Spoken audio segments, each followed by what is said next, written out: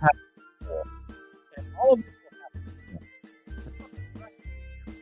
guys, the Systematic Geekology. We're the priests to the geeks. I'm your host, Christian Ashley, joined today by a special friend. You've heard him before on the show. You've seen him multiple times over, but Tripp Fuller is here, as unfortunately it looks like his camera just went out. Oh, there he is. Hey, Tripp. How's it going? It's going great. Looking forward to some Battlestar Galactica excitement. Absolutely. I am a huge fan of this show. Have been ever since I first watched it with my dad forever ago. We'll get into that later. So, Trip, this is part of our primarily political series where we're going through different fandoms, seeing how they handle the politics within the shows. You've been listening, you know. So, one of the things we're doing in this special little side series is asking everyone like who their favorite political figure is from real life or fandom. Ooh. I mean, it's hard. Like, if we're meaning like someone that held office, like the whole New Deal period is my favorite period of American history. And, Ooh. but I wasn't alive for that. I mostly am the perpetually disappointed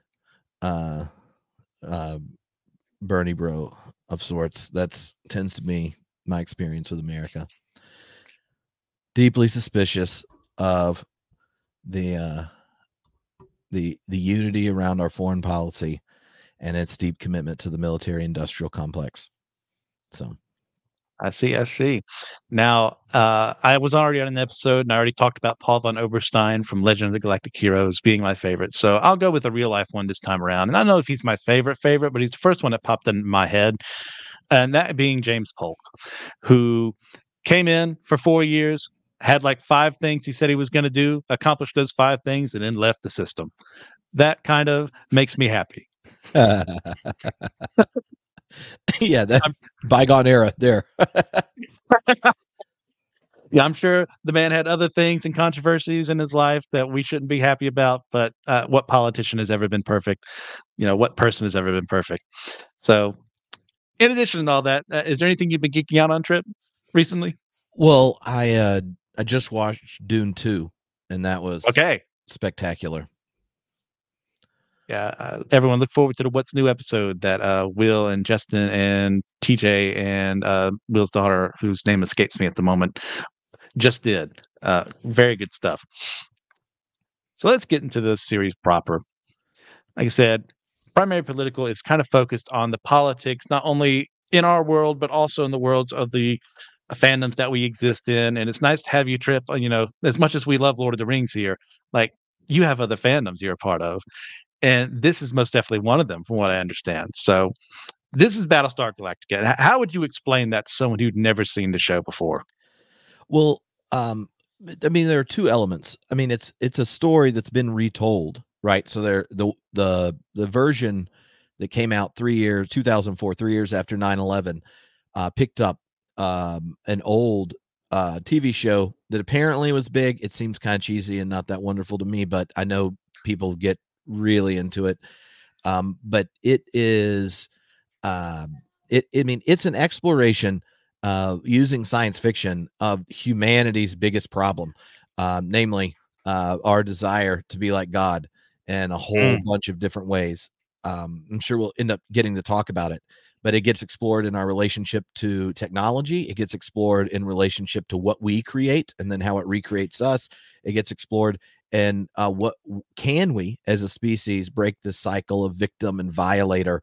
And the big kind of thing, I guess we should it's spoiler alerts, like, because there's no way to talk about this without it, but at the very beginning of each episode with this really cool music, it goes, you know, the Cylons, we created them, then they evolved, and then they rebelled, and they have a plan, right? So like that's the framing of it with this mini series. It starts with a very much 9/11 resonating nuclear attack kind of thing, but as you go through the whole story, we realize that there's been cycles that have gone like this, where humans have like evolved technologically to the point of creating artificial intelligence, and creating, here are the Cylons. They end up rebelling. There's a big war. Only a few people survive. Eventually, they get to another hospitable planet, and it happens again. And so the story is one like as you're piecing together what's happening in the 50,000 people left on the one ship without enough technology to get hacked. You discover that human beings have acted a fool in this way, and then thought the solution was violent attacks on their creation, the Cylons. And Cylons have this like, oh, we have to eliminate them thing. So there's this whole cycle of violence that you learn you're a part of as you're experiencing this one big story, throughout all the seasons. So it's and it's got like one of the coolest casts of all time. Oh, yes. So like it's just it's a banger in every way possible. It does the coolest space fights with low tech. That it's just there's really no reason that if you haven't watched this show that you should not go dedicate some time to go watch it, because it's just delicious in every way. Science fiction's delicious, and that's not just because Starbuck is in it, but a part of it. Yeah, a 2-episode miniseries and 4 seasons worth of some solid good fun. Like, you guys are missing out if you haven't watched this show.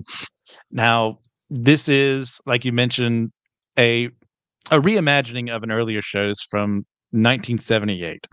When the new hotness was that sexy new thing on the block, Star Wars. Everyone decided, well, we gotta have our own slice of the pie, but we have to do it on a television budget. And that's how Battlestar Galactica came about. Yeah. And it's okay. I'm glad it exists. If it didn't exist, we wouldn't have the reimagining that we do in 2003, 2004.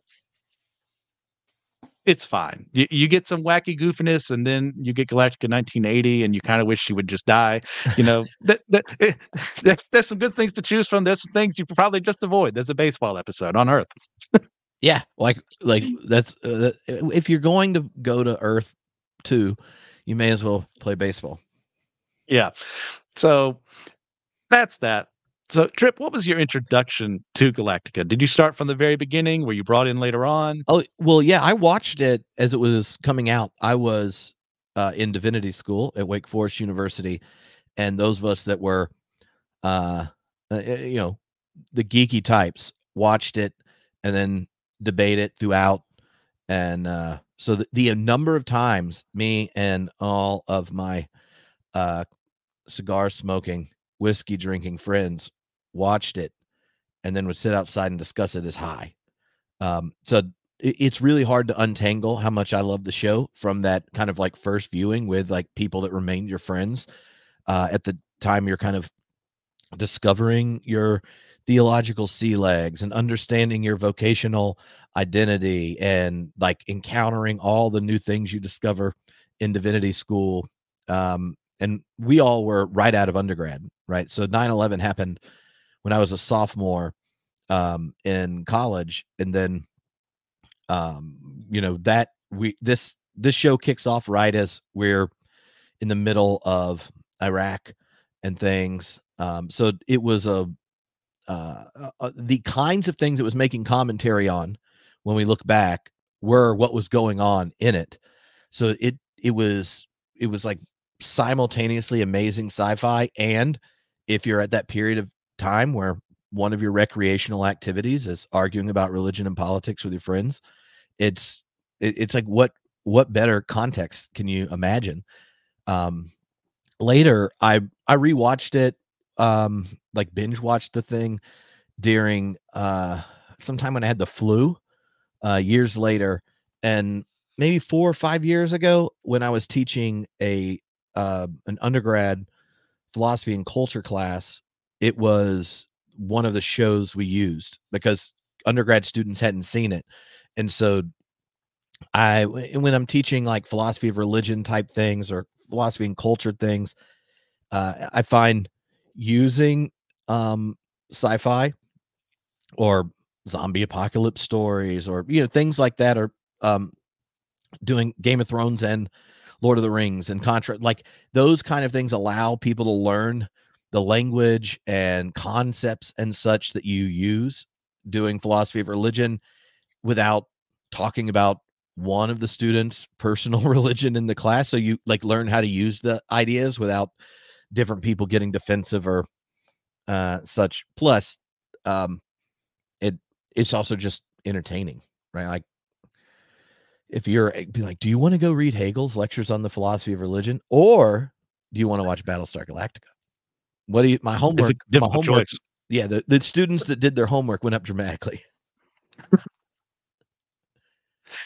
Yeah, I started not too long after it premiered. I know my dad was there day one because he had watched the original series, and that there was a whole. I remember it being in the news a couple times, how people hated the new series because it betrayed the original and all that. It's like, well, yeah, I agree with you if it was a full-on remake versus a reimagining, but we're Mhm. trying new things here. So, and then I got into it with him being like, "Hey, I think you would enjoy this too." We would watch it together as it was coming out.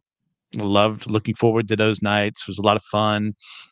Sometimes I think he had to record because he's also a basketball coach. So some days we'd have to record it, wait to watch it together.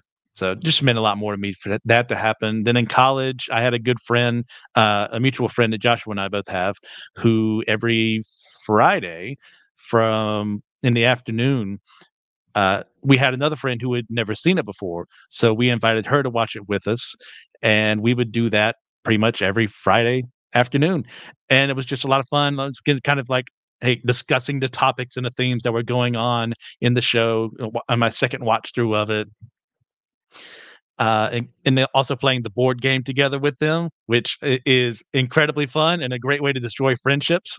But we'll get to that later on. So that's how I got into it. That's how Tripp got into it. Now, I gotta ask, they've got a great cast here, like you mentioned before. Like the actors, actresses here, phenomenal. But is there one in this group that's like your favorite?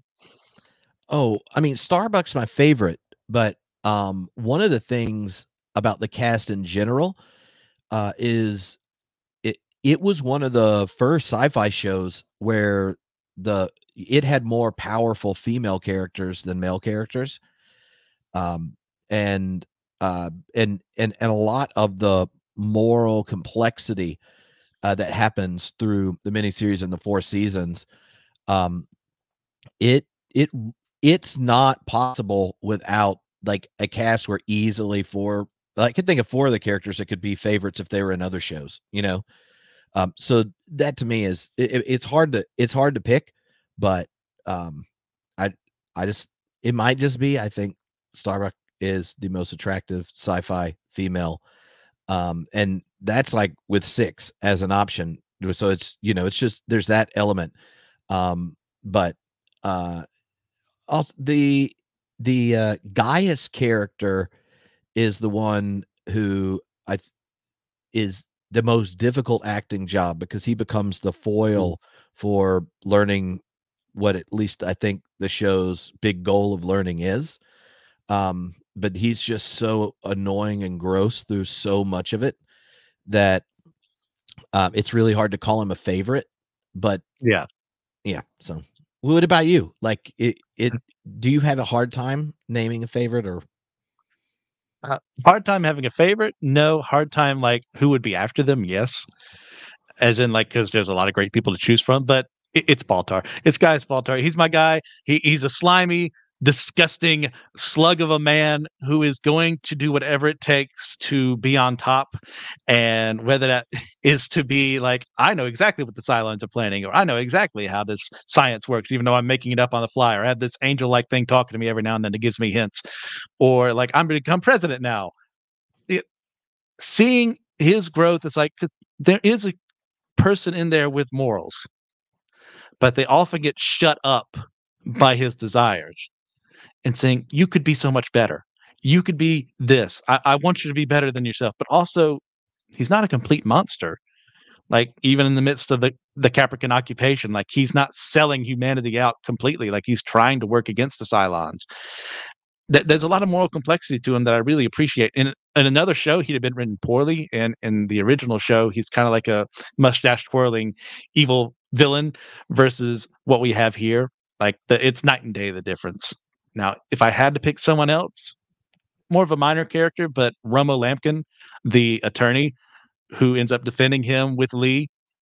Love him. Like Mark Shepard has such a presence with him. This is like pre-Crowley for Supernatural, Mark Shepard, and he does a phenomenal job. Yeah, in one of the things about uh about his character, and people, obviously, if you haven't seen it, this is just going to ruin everything. But in the miniseries, you discover that he's the one who's responsible for the nuking of Earth. That he gave the codes, access to everything, to Six, and that guilt that it generates in him becomes the story he uses to justify throughout the show all kinds of other immoral deeds, be it lying, manipulating. He'll obfuscate in like masterful ways. He will leverage people's passion and desires for safety to generate new enemies. Like you can always see throughout the story that there's both this, like, the version of himself he's telling himself, and then the, like, what he's really doing. And it takes it takes all 4 seasons for him to come to grips with like his ultimate betrayal, and then coming to grips with the consequences of him trying to justify it. And I think that really sets up for, the ending of both his kind of decision to go farm, being on what is our Earth, and but yeah, it's his in what's it, James Cal, what's the guy that plays Gaius? James Callis, I think. That's his name. He yes. Yeah, James Callis. He is a remarkable actor. And it's one of those things where I wonder how much, because the Sci-Fi Channel didn't know how this was going to take off, and then how many seasons you would have. The ability for him to not look like there was this giant disruption in his character where you're like, are you really still playing the same character? But like show his wrestling and kind of transformation as a person, when how clear the end was in mind, is very questionable. So I think he did a remarkable job. I just realized I never talked about what I was geeking out on earlier.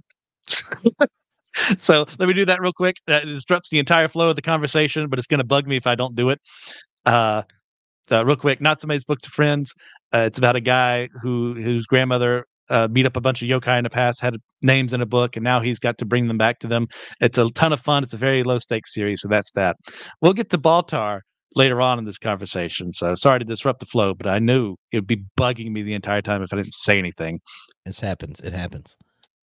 So moving on from that interlude, in the show's backstory, as mentioned previously, we have this conflict between humanity and their cybernetic creations.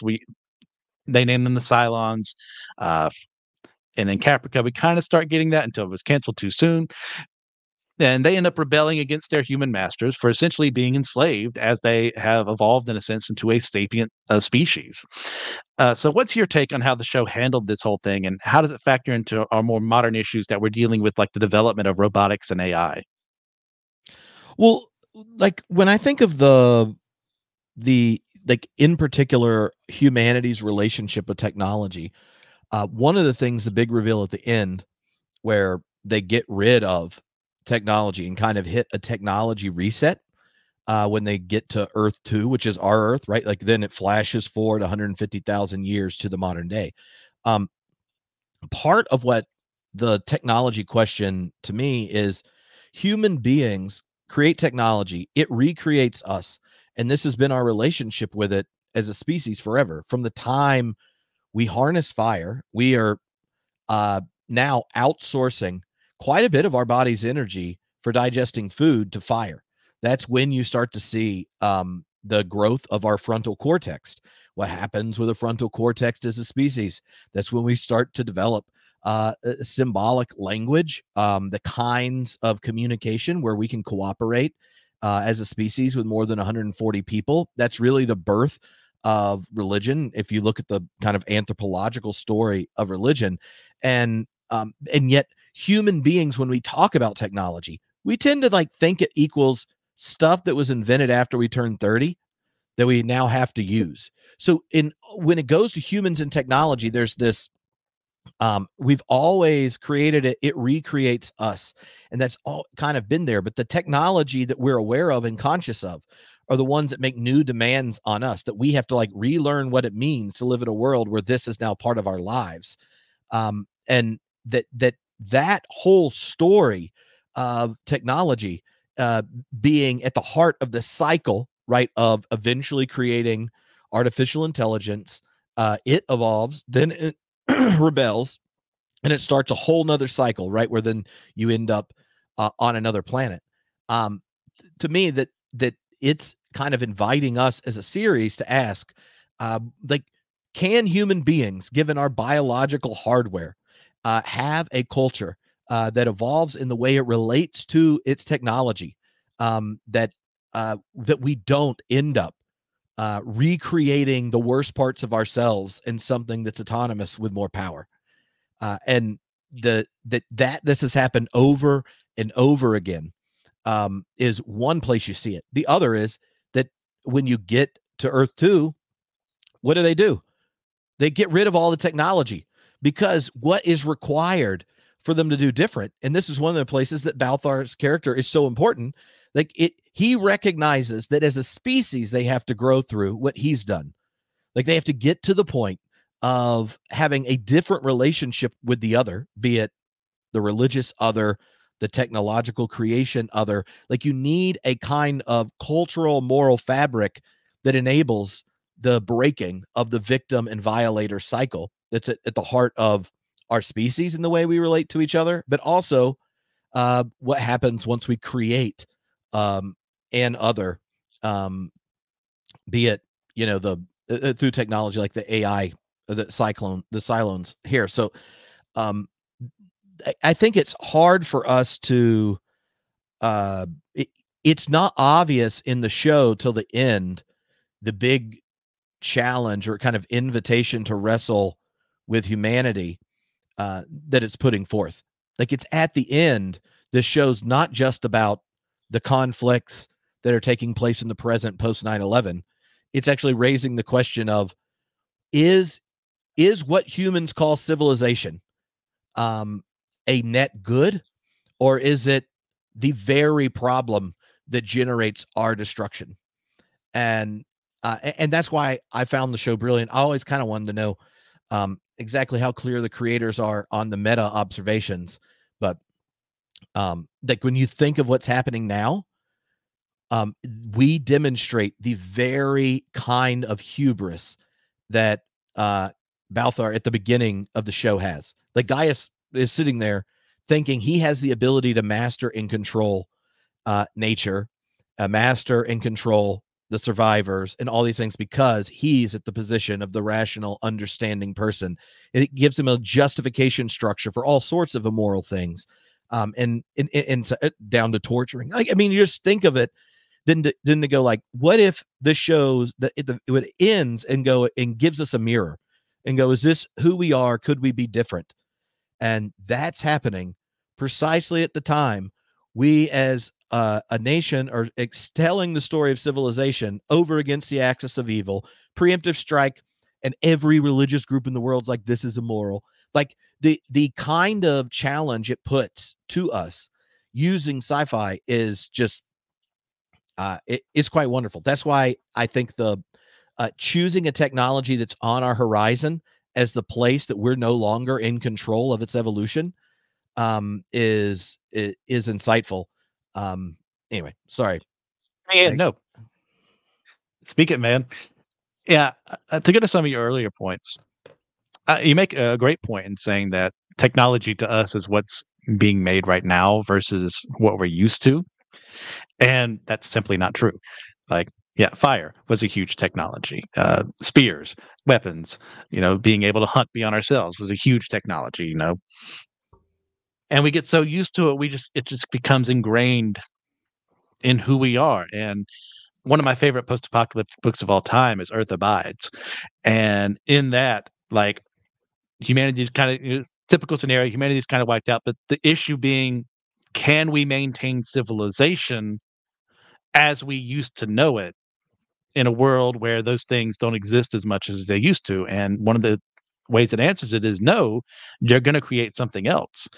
And in here, we have that post-apocalyptic scenario, like we had 12 colonies, starting with Caprica, that get wiped out except for 50,000 people, and that number dwindles almost every single episode we have in the show, like, because we got complacent, because we decided to make something in our own image. We took that role of God in that scenario. And I'm not saying that robotics inherently is some evil thing, but I'm saying the way it was utilized in this scenario was to say, well, you are going to be subservient to us. You're just a thing. And that's okay ish if that thing hasn't developed a mind, if it hasn't been imbued with a soul of sorts. And it seems along the way that happens to the Silence. And when you still treat that thing as if it's just a thing and not a new person, that's how we get into the conflict of the series. And obviously, we have some parallels there with how we viewed other races as subhuman. And therefore, we can exploit you in this manner because you're not as important as me, because I'm just smarter and better than you, and I have the better technology. So obviously, you're a savage, and therefore, whatever I do to you doesn't matter.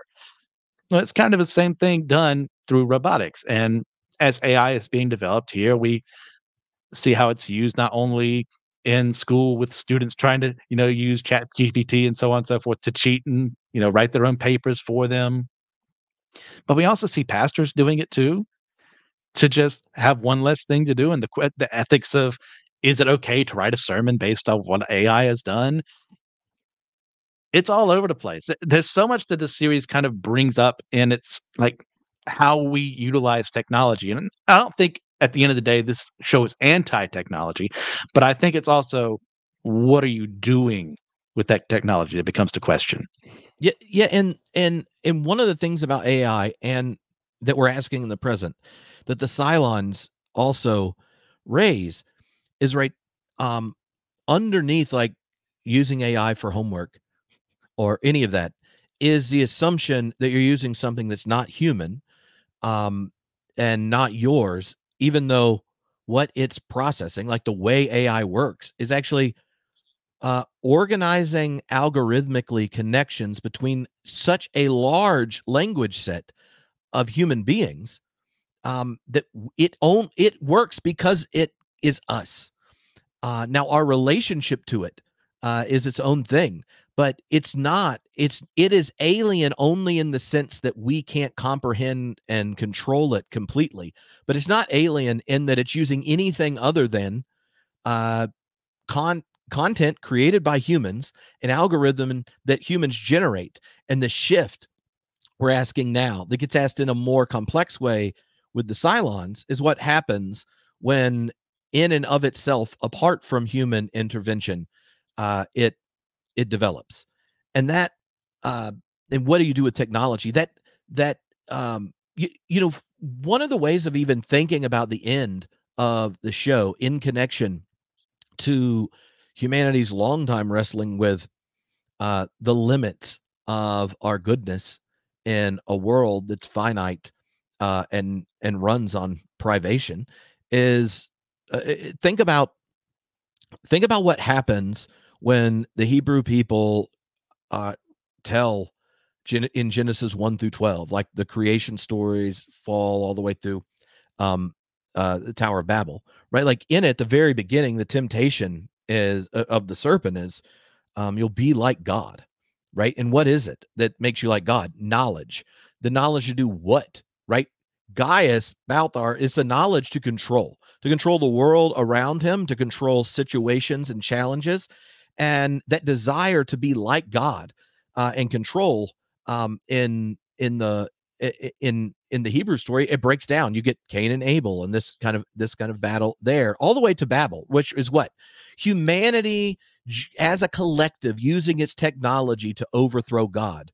You'll not just be like God, but you want to be God-like. And it's that place where in the Hebrew story that you get the multiplication of communities, right? They all don't speak the same language anymore, and here you are, right? The crescendo, if you think of those stories of like a snowball of violence, starts in the garden, and then you get familial violence, and then you get the violence with the land, a farming and hunter dynamic, and then it gets to Noah, and it, all the way to Babel. Is like, what do human beings do when they cooperate with and they gain power through technology? They want to be God, and the response there is reset. Um, Yes. and and so like when you think of and what's the reset? The reset is the setup for why you want a people. You get the scandal of particularity right in Genesis 12. God chooses Abraham and Sarah, but not for themselves, but to bless them so that in the way they enact their relations, they become a light to others. That they are chosen by God to bear the character of God in history, and that's like the framework for understanding the people of Israel. Like the whole reset you get at the end of this, where Six and Gaius are sitting there commenting, right? As there's like a proto robot on MSNBC. You get Gaius say to Six, "Does all this have to happen again? Does all this have to happen again?" And I think that like playing that out, you see how the show kind of gives a prehistory mythology of sorts for us to ask this question again, in the same way that as the people of Israel, when you're trying to make sense of your origin story, you, what story do you tell that is so true it captures the human predicament? That one. Those resonance there, that the human beings, when they were, that essentially emerges in the early agricultural period for human beings, the early Genesis, we're still stuck asking the same questions about how we are human in a world of multiplicity and difference culturally, where it's easy to generate an other you define yourself against and outsource the villainy to them and then conquer it and tell a mastering story. Like all those things are still sitting there, and it gets explored throughout this whole story, and then it ends and goes, oh, does all this have to happen again? Anyway, yeah, that's a great question. It got me excited. I haven't thought so much about the show till you sent your notes in a while. And then I like pulled out all my lecture notes from when I taught through it. And I'm like, oh, this is good. I love Christian's questions and topics. Well, thank you. Glad to hear that. No, I love the idea of, hey, this is something that we've experienced, depending on how literally you interpret the Bible. And I tend to go more literal than other people.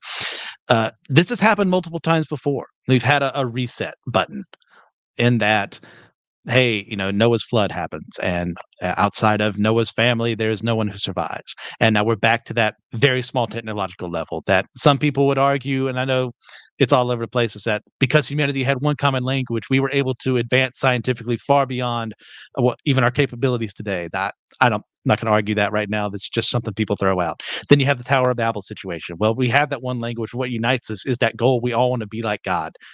And what's going to separate us? Scattering us among the world to where we don't have that language that unites us together. We have that same uniting, we all want to be God, but now we can't get over the fact that now I'm a different culture than you in this respect. Yeah, this series is so is so much fun. I'm glad I fought for this to be on the primarily political series, and I'm glad you could be along here with me for the ride, because I've been wanting to talk about this for some time. But we can't focus on only one question. We do have other things we have to do here. So, yeah, you go, simpler, no big hot button issue or anything. Early on in the show, I believe second season, there's an intense debate over abortion that is exacerbated by the fact that mankind's numbers have dwindled immensely. We see, like I said, every episode, those numbers start steadily go down as time goes on. And President Rosalind, who, by the way, is only president because she was the education minister and there's no one else around high enough to do the job, Yeah, it's like has the most depressing designated survivor moment, right? Like that one person that's not at the State of the Union where it blows up and you're like, who's president now? It's like that times 10.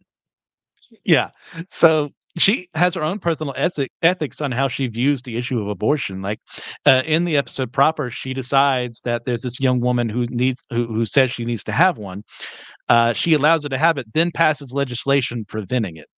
Do you agree with how she handles the scenario or not?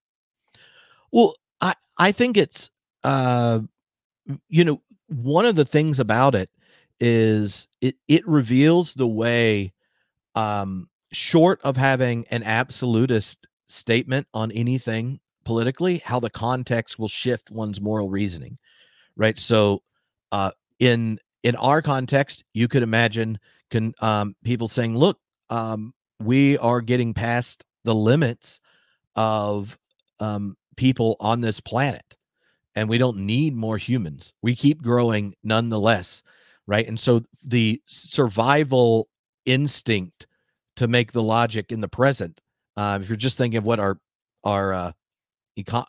the ecology can bear, you might go, "Oh, well, let's limit the number of births." And there's all sorts of different ways governments have done that at different times.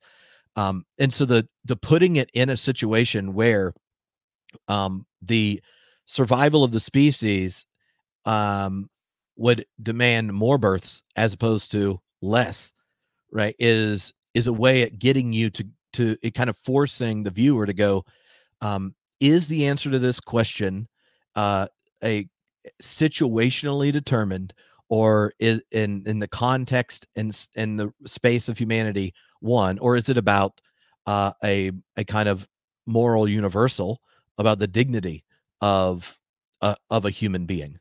um and I think that's kind of the brilliance of that situation. Now, her pragmatic one of, like, right after she kind of makes the new law of not retroactively, right, punishing the young girl, that seems like the only reasonable thing to do, and that's if you're sitting there leading it.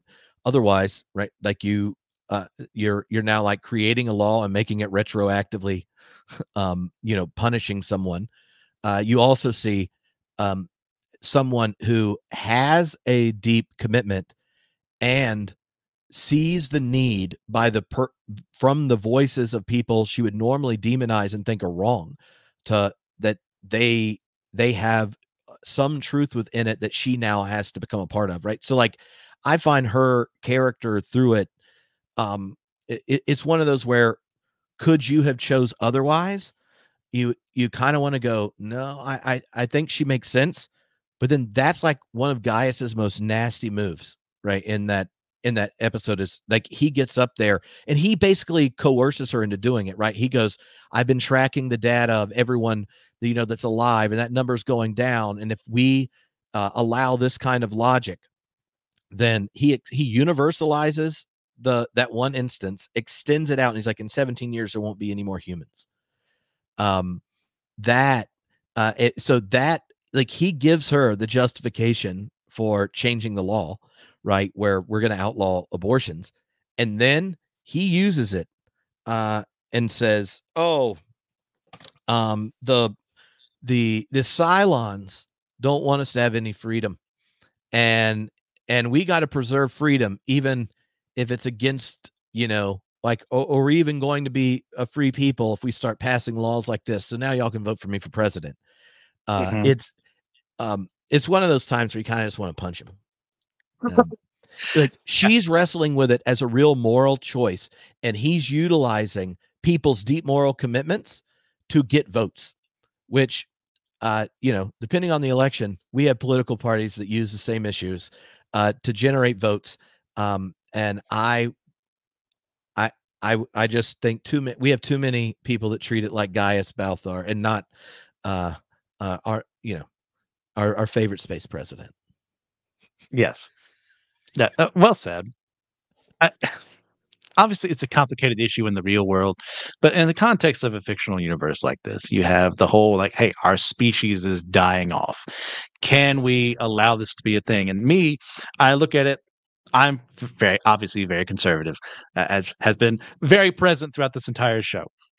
I think it's evil. I think it's immoral. I think it's something that is murder. But the end result is I get what I want, but I'm not happy with it. Like, I'm very happy in the real world Roe v. Wade got overturned, but I'm not okay with how it happened. I'm not okay with the people who are utilizing it for their own ends versus the preservation of life, which is what I would go towards. And, the preservation of a human being created in the image of God. And then this scenario, Rosalind, I understand her position. It's one I never want to be in. but I don't agree with how she handles it. I think she's trying to have her cake and eat it too, and that's what blows up in her face. I think if she really truly believes in her heart of hearts that abortion should be legal, she should stick to her guns because it creates scenarios where we have Baltar manipulating things behind the scenes to be like, oh, but we're about to die out. Could you possibly allow this to happen while he's scheming, conniving? At the moment you say yes to this, that serpent offering you the fruit, he's going to turn it and twist it against you, and he declares his own presidency, which she eventually loses along the way. Uh, Starting with this choice. Now, would that have happened if she had kept abortion there? I don't know, but it certainly doesn't help the matter here. So I'm Well, all over the yeah, place there. but that kind of complexity, right, is the same kind I think we're experiencing now and are going to experience throughout this election season in America. Yes, Because, like, assuming the logic of, personhood at fertilization, IVF and rape, incest, life of the mother would essentially be the only, uh, like, one. Look, ethicists with that position, that's the only one where you're internally consistent. And yet, like, just the offensiveness for 80% of the country that you would give that status to artificially fertilized and frozen embryos is such that that the Republican Party are the ones that actually believe it, because I don't think Trump cares. He paid off he people does. that He doesn't. uh yeah, but you see, like, um the like, even those that really believe it, whichever one the true believers are, aren't going to say it during the election, because they know it's a losing proposition. That even a majority of Southern Baptists support IVF, right? So the idea, and they make a moral difference, even though it's not. It's a moral difference in interpretation, but it's not about the status of the fetus at that point. It, in many ways, it is a justified means for giving the family more control than nature gives you over life. And so, like, all what's going on in that, both, like, one side, a very contextual moral reasoning that's complicated and undermines their deepest commitments, and the other one not caring but just wanting political control, and will adopt anyone's deepest commitments, right? Like, both of them have ways in which they're off-putting.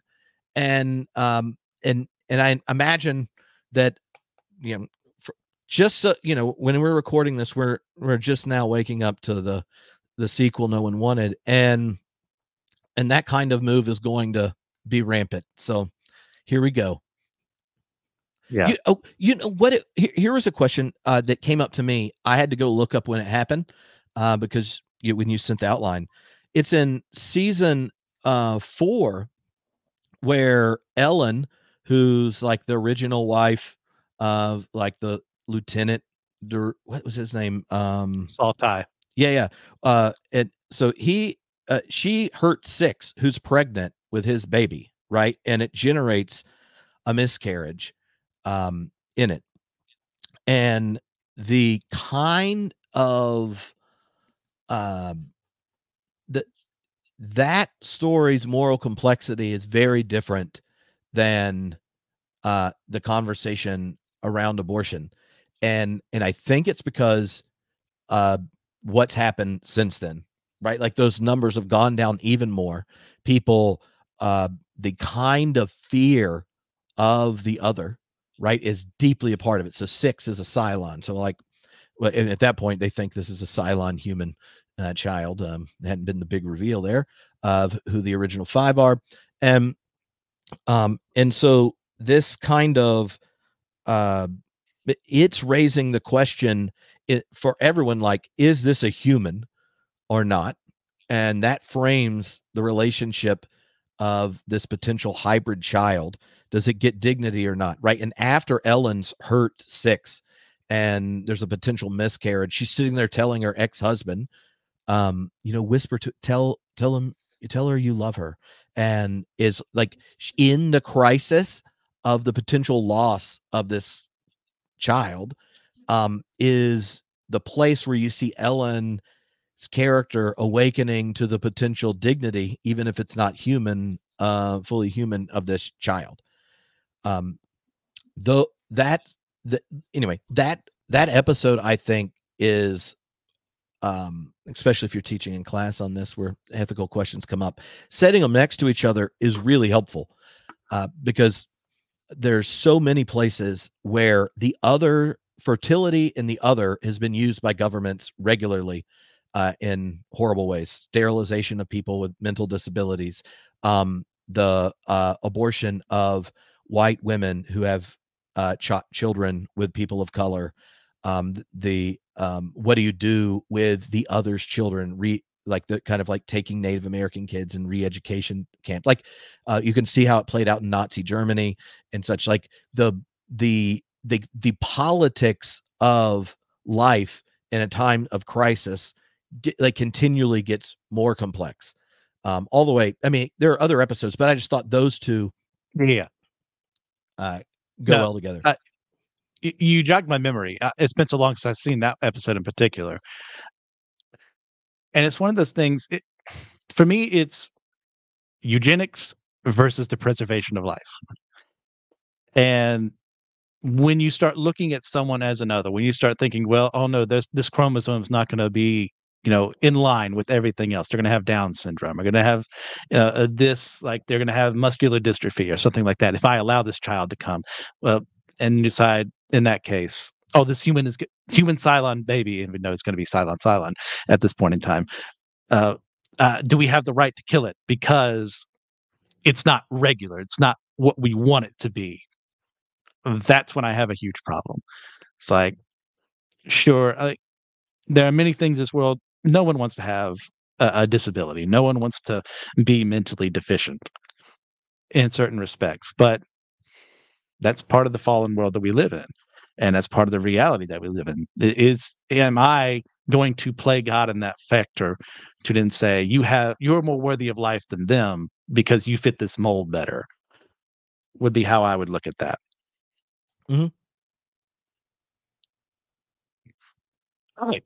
So, moving on from there, we've got all of the delicate topics we're discussing today. And Tripp, you already brought it up earlier. This show was created around the time of the War on Terror, starting obviously with the 9/11 attacks, the invasion of Afghanistan, the invasion of Iraq. Your mileage may vary on where you end up on that stage. Like, and the show received many parallels in how the conflict between humans and Cylons were explored. Like when we get to New Caprica, we have suicide bombings by humans to try and kill them. We have religion used as an excuse for war, in that the Cylons have a religion kind of based on this idea of Cylon supremacy. Then we have the Pegasus crew torturing Gina, who is another version of Six, who goes through a lot of physical and mental and sexual abuse. And the Cylons are going to later, torture Baltar for his role. Oh, sorry, I forgot to put that image on there earlier. There we go. For how he handles his time as president on New Caprica, so, amongst many others. So, what's your opinion on how this is all brought up in the show? Well, I think it kind of functions at two levels. One is the role of religion through it is like continuously complexified so that the kind of easy the easy parsing of good or bad religion doesn't hold the longer you move in the show. I mean, like even the relationship of kind of a polytheistic framing and a monotheistic one. In the terrorism elements, like as one comes to understand more of the Cylons and the way they share the humanity of their makers, the line the lines get increasingly blurry, and those lines are the ones required in the story for like terrorism, justification of torture, and these kinds of things. And I think the kind of monotheistic picture that's expressed at the end on Earth 2 problematizes of most of the religious expressions prior. And so when I think of post 9/11, it it was showing us just how ugly a religiously inspired trajectory of war the works. It problematizes calling one group of terrorists when their story they're freedom fighters. That was running throughout the whole thing. The questions of torture coming up, right? Like in order to conquer a monster, you become one, and how does that work? The big picture for me is it it is a it can maybe it doesn't have to be read this way, but at least in when I watched it the first time, watching it with students, it becomes a real challenge to the kind of legitimation story that neocon foreign policy had after 9/11, where you get this like generation of religiously funded tribal identity.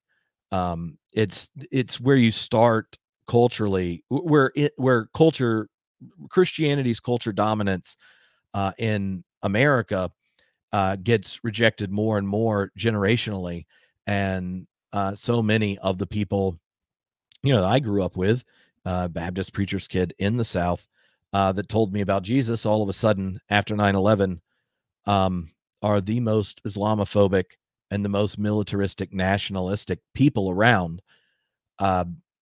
That the this show for me um, presented the perversity in ways some people saw it that they couldn't see it if they just made fun of me for going to a protest and clapped when we started bombing Iraq because it's somehow connected to Al Qaeda, which basic awareness of Islam would know they aren't friends. And, it's funded by lies that we find out later are or much more strategic. And yet, who were the ones that were most patriotic in rallying up to go kill the Muslim others in preemptive strike, which breaks all just war, even just war theory, and rallied around the flag? It was white Christians in America. And the, that was when, I personally, disengaged from ever wanting to be associated with kind of white evangelicalism, because just the basic teachings of Jesus were offensive. I remember after 9/11 when we were forced to go to chapel at a Baptist school. And on 9/11, there was chapel, and we had just realized when the second plane hits, you realize it's a terrorist attack. And whoever was preaching that day, I guess the Holy Ghost told them to go ahead and do Islamophobic warmongering for their sermon. And after it, everyone starts in a prayer circle, which at a Christian campus is you don't want to get out Jesus. And we're sitting there, my roommate and I, Mike, are sitting there, and after about 30 or 40 minutes of listening to people pray, he runs off, and I chase him because I'm like, good, I don't have to, do this. And he turns around and looks at me and says, well, I'm not going to curse, but he says, there's only one beepity beep thing Jesus said for today. It's pray for your enemies, and no one's thought about it. And they didn't just not think about it. They completely ignored it, lied to justify going to war, and allowed Islamophobia to run rampant in its churches. And that all that was in that space where I realized I didn't have a home anymore in the place that introduced me to the faith. All those complexities show up in a show, and it was so much more safe for me to talk about those things and share with people who didn't understand me because of this show, rather than if I just read them the Sermon on the Mount. Somehow they already had really good theological dodges for Jesus not really meaning it.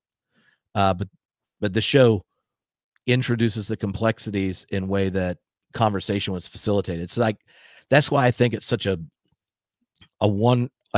wonderful show to capture how we were trying, like this show is trying to be honest about the complexity of what's going on. And it shows how religion can actually short circuit moral reasoning and become an ally to things that it theoretically, testifies against in its texts and traditions. Well said. Yeah, I said this on the Gundam episode we did for this series earlier, but I'm not nearly as jingoistic now as I was when I was, 18 or much earlier. 9/11 happened. I was 10 or 11 at the time. And in the church, thank God, in the church I was attending, it was, hey, we're going to support our troops. But it wasn't like, hey, bomb them all to hell. While me internally, I'm thinking that. It's like, how dare they attack a Christian nation like us in this way? It's like, we should bomb them all to hell, back to the Stone Age, forgetting the fact that I am called to love my neighbor. I am called to pray for my neighbor. I'm not called to stand by and do nothing when they do evil against me and others, but that doesn't necessitate making them this demonic figure that has no redeeming values whatsoever, and therefore it's okay if they end up dying. So wrestling with that as someone who does believe in a just cause for the war on terror is extremely hard because I don't. As mentioned before, I don't like that we went into Iraq under false pretenses. I would have preferred if we'd have been honest and said, "Hey, like there's a dictator there. We need to get rid of dictators. Dictators bad."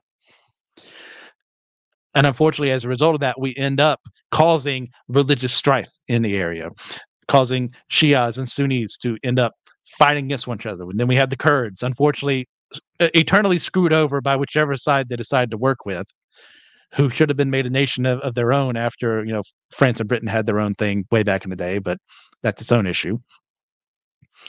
It's like, how am I supposed to handle this? Well, a show like this can show me, like, from the perspective of the human, we're going to call them freedom fighters, but they're doing terrorist actions against the Cylons who are an occupying force. Well, that's a parallel to what these religious groups are doing. They see the United States forces, other nations' forces as evil, as occupiers, as someone who is destroying their way of life. And you cannot force someone to think the way you do, as even if we think it's the right thing to do, that's something that they're going to have to do in their own time. And it was made very clear. Some of them did not want that. So it leads to the rise of stuff like the Islamic State. And in the show proper, we have all this justification. And that's what humans are really good at. We can justify anything. It starts from the fall. Well, because the woman told me to, because the serpent told me to. It's not because I wanted to do it. It's they led me astray. Right. And And see, it's that recognition, which is why in that moment, both in the show and in American kind of like Christian debate things, it to me, when Jesus says to pray for your enemies, to turn the other cheek, and these kinds of things, that is a particular response to how one breaks the cycle of violence of victim and violator, which in this show, the Cylons and humans have done a whole bunch of times, right? And like you get that in his teachings, but also the cross is the revelation that that's exactly what God's doing. God is embracing the power of perverse civilization that builds crosses for people and does so not by Jesus doesn't bow the knee to Satan and become a kindler, gentler Caesar, or just fulfill all their material needs, or surf off the top of the mountain, or the mount of the temple, and be like, "Look, I'm God." Right? He comes inviting us to internalize and participate in the very coming of God's kingdom precisely by loving your enemy and turning the other cheek. It is asking us to embody the way that is ultimately exemplified in the cross. That's how you turn enemies into family and friends, is by that means, right? And when you look at this story, both how it plays out, right, going through it, and then you put the big story that the cycles happen over and over again, I have a hard time thinking, like, if you sit there with Six and Gaius at the end, that they think, like, does this all have to happen again? In one way, since you'd go, well, not if the same mind is in these people that was in Christ Jesus, who didn't count equality with God something to be grasped, but humbled himself, taking the form of the servant, even to death on a cross, right? Like, or maybe a community that's identity is understood in how it treats its enemies and those that persecute them and how they turn the other cheek and all these kinds of things. And yet what happens so often is the religion that testifies to this enemy transforming kind of love that goes beyond sin, law, and death gets turned into one little box where we do our personal ethics while we're ultimately subservient to American hegemony and global dominance and exporting our economic system. And so we come up with all sorts of just so stories to act as if Jesus bore a cross so that we could put our enemies on them. And when we do that, to me, that was what, that was the falsification to me of so much of the faith I was handed. And I remain continuously suspicious of how quickly Christians can change, pray for your enemies and turn the other cheek. And Jesus going all the way to the cross, knowing exactly what's going to happen, right? That's the Mount of Transfiguration. He starts to go down the mountain. It says he turns his face towards Jerusalem. And Peter's like, Jesus, you know what's going to happen there. They're going to kill you. Like, this is a horrible game plan for our coming, bringing your kingdom. James and John are like, why are you going to do that? Like, can we be on the right and left? He's like, you don't know what you're asking for because it's going to a cross.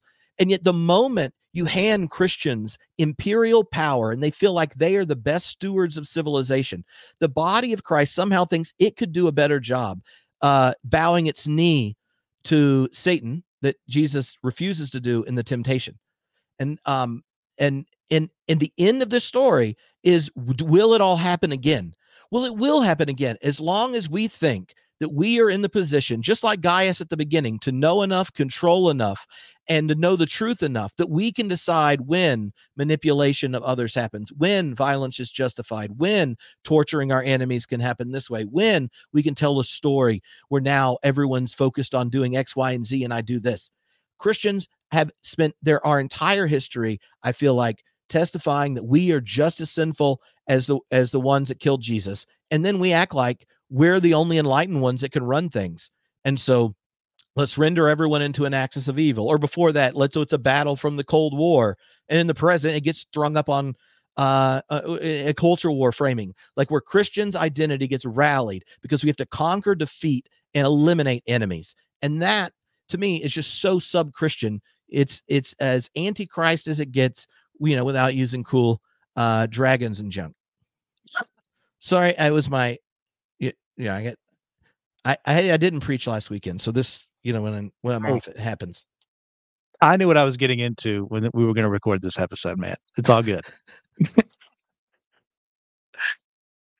But I do also know you have many things you have to do today, so I'm going to move on to our next question, even though I would love to spend 3 hours talking about this.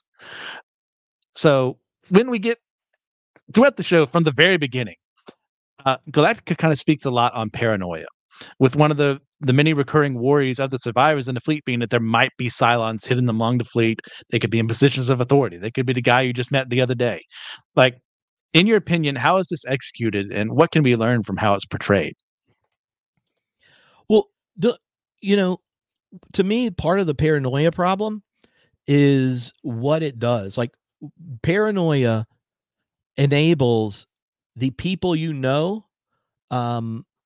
it generates a tribal identity by finding the object of your ire. And then paranoia now takes all your anxiety and fear in a moment and then generates it on another, and you don't know who they are. It also generates a fear where you might get called the one you're looking for, right? And it is a deteriorous thing towards the kind of the kind of faith, not like in the religious sense, but the kind of trust you need for a healthy cooperative community, right? Like paranoia in a home where like one parent thinks the other one has this agenda or this kid's doing this. Like the moment you think the true story that explains the other is one where they're an enemy and that is the end of their dignity, then it gets ugly. That plays out through it's how, like in one of the most painful, difficult episodes is where Starbuck tortures the Cylon. And it was not in her character until um violence, conflict, fear, and these things emerge. The paranoia can short circuit our ability to for moral reasoning or empathy and identification with the other, right? That it is so toxic to the kind of hospitality that's required for genuine relationships. It builds you to put up walls, both to protect yourself from being found out, even if it's not true, because you know at the heart of the paranoid state of relations that reality is not required for condemnation. And it also, you're building up walls because you don't want to get associated and become guilty by association and things.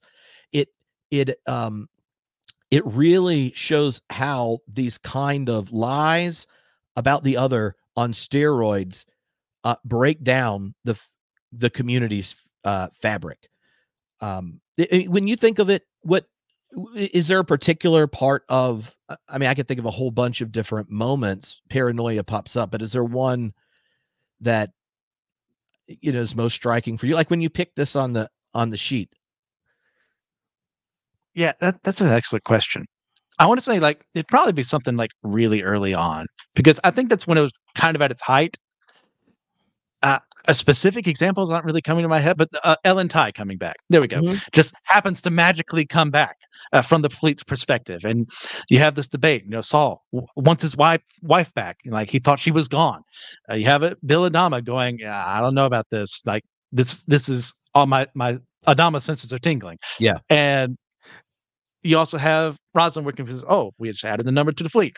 And you have Baltar in the middle of this, being Baltar and telling them one thing while refusing to tell the audience another about what she actually is. And as a viewer, I'm feeling paranoid because you just told me there's a possibility you just told a lie. Yeah. And it's moments like that that heighten it, make you feel like you're part of that action. It's like, if I'm here, I mean, I have no reason not to trust Baltar, but I, as a viewer, know I have plenty A of lot. reasons not to trust him. So they just accept it. And as time goes on, we do find out, hey, Ellen is actually a Cylon. Now, if that had been revealed earlier, how the series have changed, was that always the plan? I don't think the writers always had a plan, but they eventually made something work. I think work really well, and ultimately.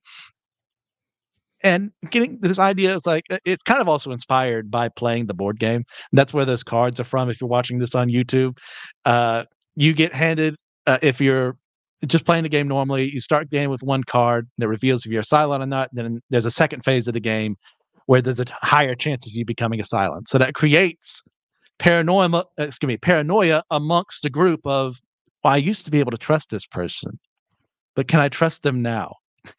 And like I said earlier, it's a great way to ruin friendships Yeah. because we're kind of working under the assumption you're on my team, right?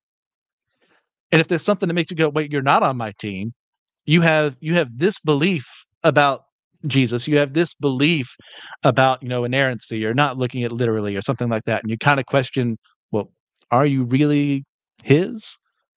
And then you kind of go back because the obvious answer being, of course, I'm his. So I know where I'm Yeah. at. But what about you? Yeah.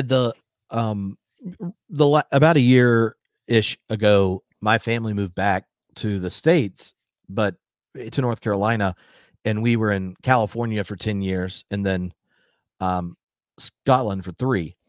And so, we moved right after the election before Obama was inaugurated, right, to Los Angeles.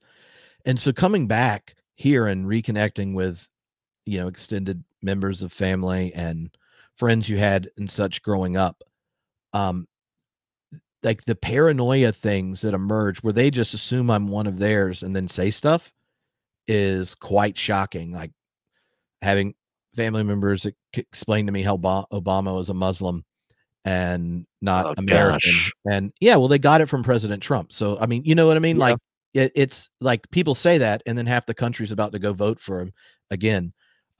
Rants about the deep state being kitty touchers and a globalist cabal. That kind of stuff. A neighbor who's like, to me, wonderfully kind, but starts repeating Trump's vermin rhetoric, not knowing he's talking about me when he's mentioning it.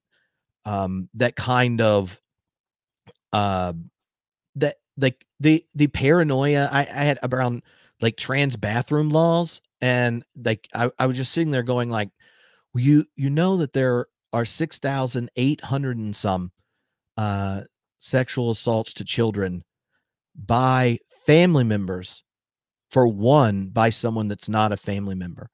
But see the like and see in one sense you might go like, well, we share the value of kids, but it's not even about the kids at that point. It's about this paranoia of some potential other that you don't understand being in a position that has some connection to you, be it a trans person in a bathroom, a civil servant that's secretly doing whatnot, a president who's in another religion, and probably not even a true president.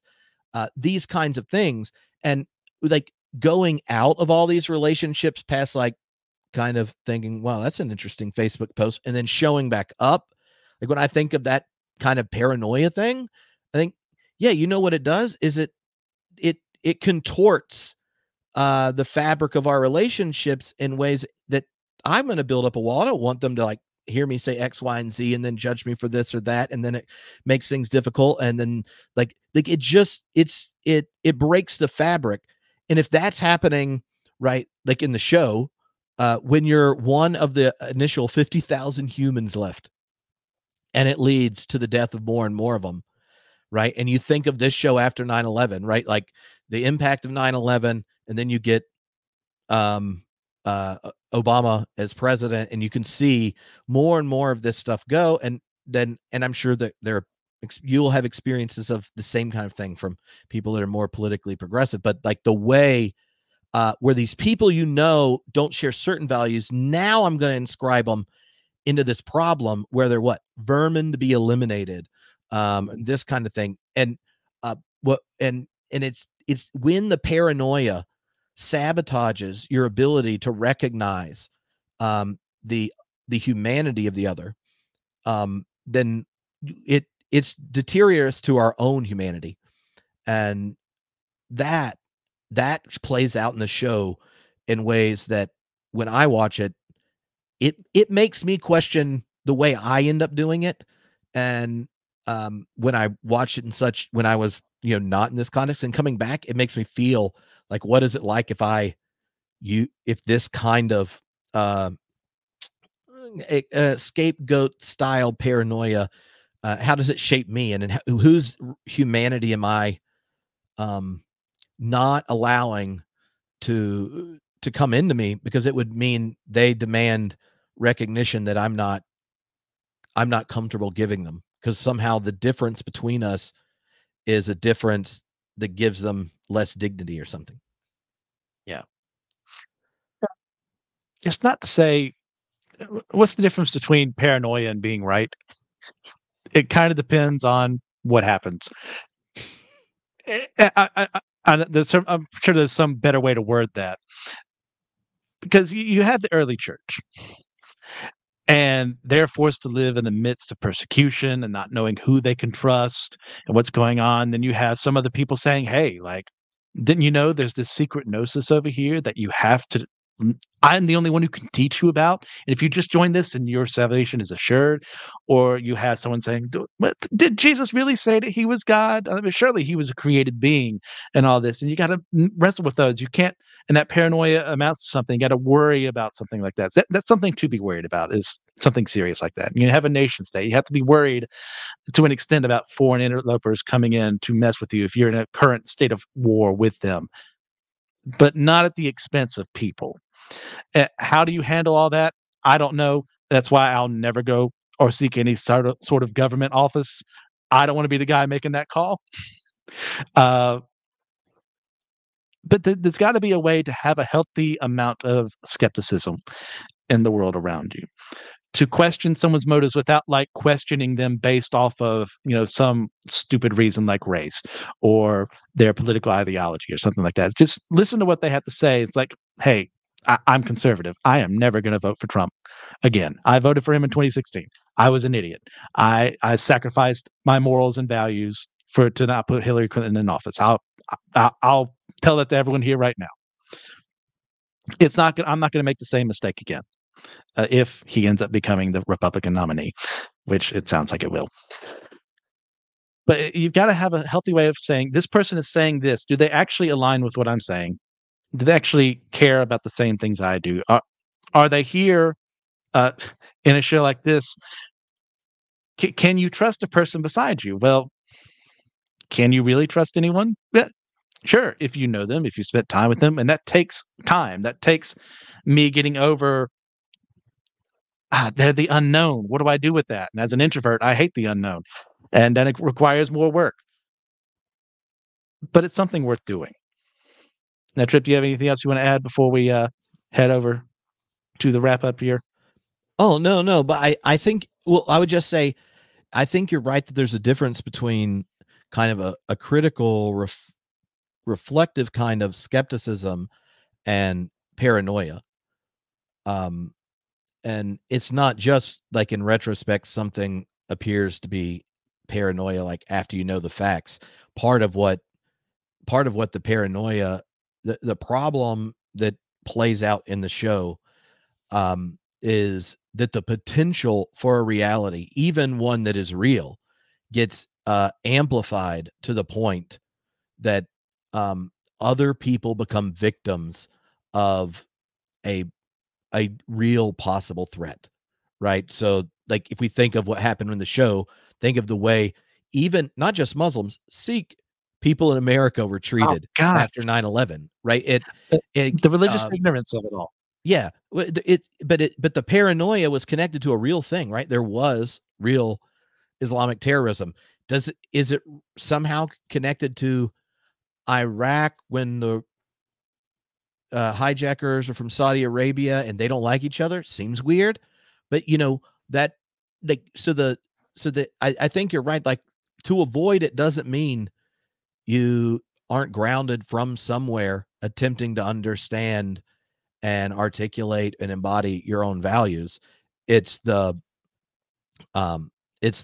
kind of dialing up the need, usually for security. Security, right, becomes the justification for all sorts of paranoia. You can think of what happened after 9/11, but you could also think of, like, in the 90s, people like the fear, and then like Halloween becomes this whole thing, like you got to check your Ooh. candy, and like there are lots of times you get these scares all the way back to like witch trials and such. So, like, knowing that it's a part of human psychology, that has a positive purpose when utilized correctly, that then when it gets dialed up and you turn it up to 11 of sorts, like something that actually is supposed to help you think of, like, good or not good, healthy or not healthy, and like making that discernment. Once it gets turned up, where now you're so focused on your own protection, it ends up cutting you off from human beings who are your neighbors. They bear the image of God and could contribute to your own existence. And I think that's where that learning a kind of healthy, critical kind of skepticism is needed.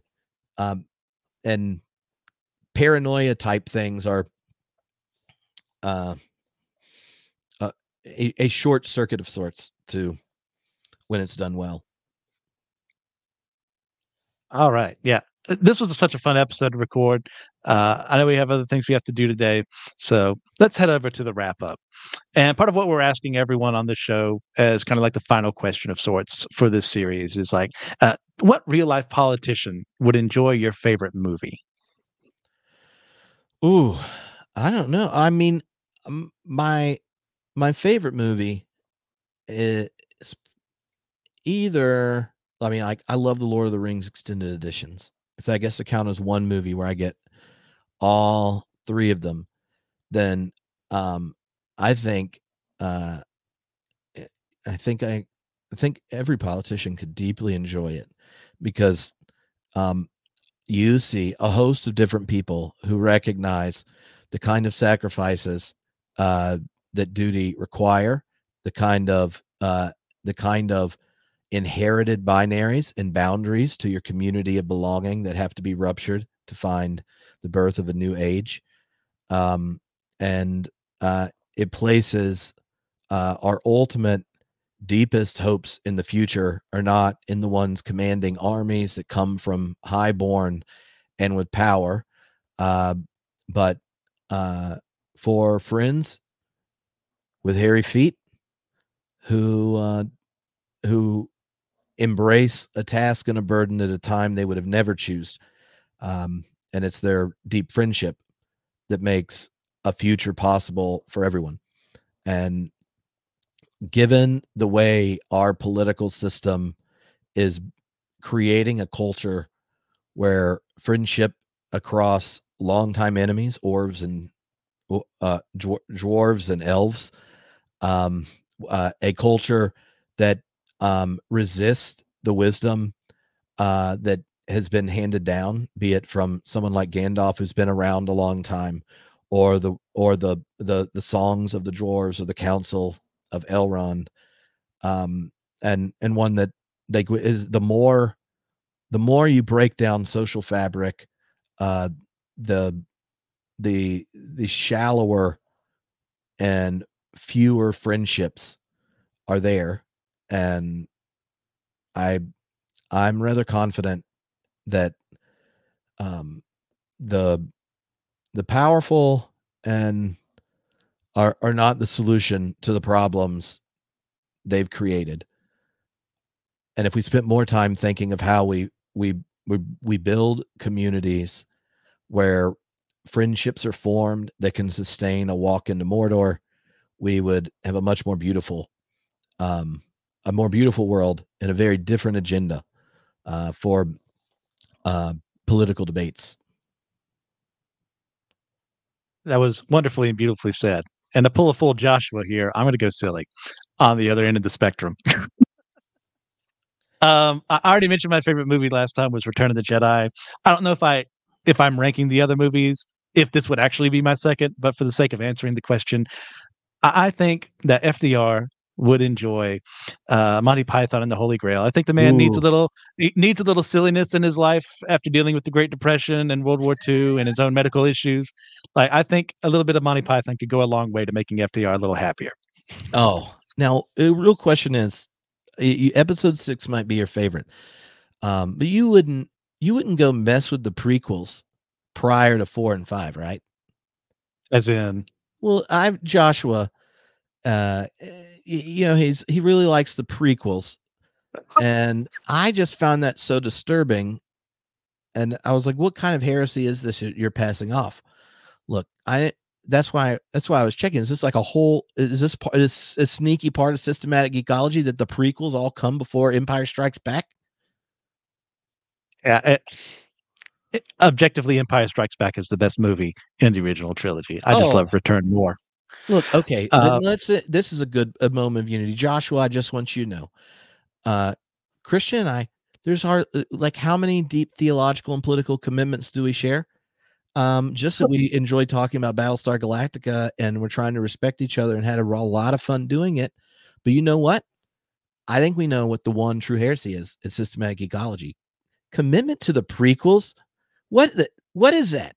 What is that? I think we need to have a high quality trial where he has to have Jar Jar Binks as his defense attorney, and Misa Gunza puts him on trial, trying to pass that off as peak cinema when the other option involves Luke, Han, Leia, and Chewie. What is this? To speak on Josh's defense, I think you have him wrong. I don't think he likes the prequels more than the original trilogy. I think he's more harsh on them. I do enjoy the prequels. I think they're heavily flawed and should have been written with a better editor for Lucas. But I'll take them over the sequel trilogy any day. He gave me a hard time on Whole Church podcast. I don't know if the episode came out, but I was like, yeah, the greatest movie is episode 5. Like that's the best Star Wars movie. And he was going on and on. I'm just like, I don't understand. That would be like being like, well, what's your favorite book of the Bible? And someone's like, oh, Leviticus. And you're like, but are you or what? And you're like, look, there's lots of cool stuff in there, and it's a lot of fun. But like, favorite? Did you write a dissertation on it? They're like, no, I just dig it. And you're like, well, have you thought about any of the Gospels? Nah, it's really not my thing. I like laws about where you're allowed to take dumps.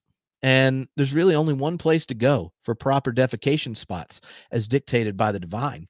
And Yeah. Jesus never covered. All you get is like in Matthew, he says, like, don't even mess with the vowel signs on the Hebrew Bible. And so we know it's still true, but like that was already covered. So he didn't, you've heard it said, take a dump outside the city. But I say unto you, use sanitation.